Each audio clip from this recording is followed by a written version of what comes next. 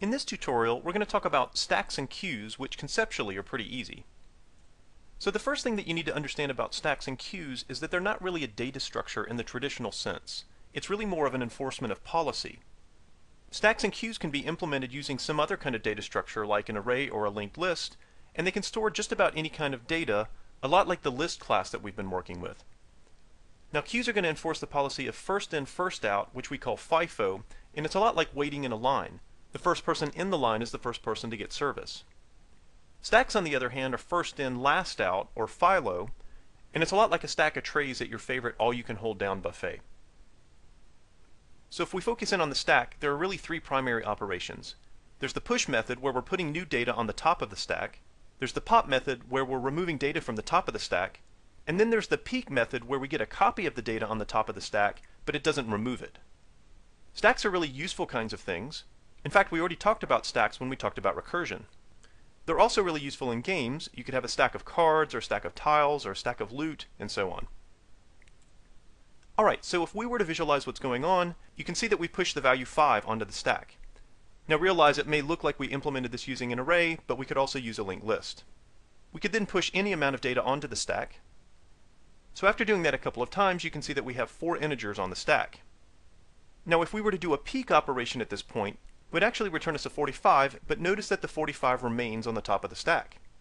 If we were to do a pop operation, it would actually remove that 45 from the top of the stack.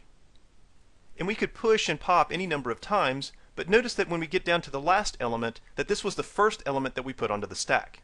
Therefore, we're going to say that stacks are first in, last out. Now queues, on the other hand, have two primary operations. There's enqueue, where you're putting new data at the end of the queue, and then there's dequeue, where you're removing data from the beginning of the queue. Now sometimes people call this dec, but I'm going to say dequeue. Also realize that we do have a peek method, and it's there in case you want to use it. Now queues are really good for enforcing fairness, and a good example of this would be the waitlist at SPSU. In gaming, you could use it for any number of things, including player turns during a round. So here's an example of how we might use a queue. We could enqueue the value 5, and then immediately after that we might enqueue the value 11, and then we could enqueue another arbitrary value like a -6.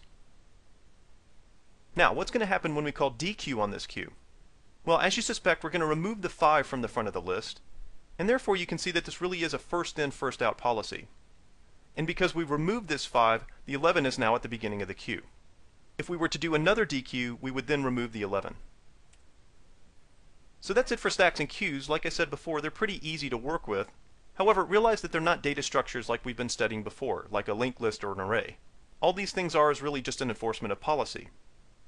The thing that you need to remember is that queues are first in, first out, and stacks are first in, last out. So here's my question for you. Which data structure is last in, last out? And which one is last in, first out? Well, while you're figuring that out, let's go do some code.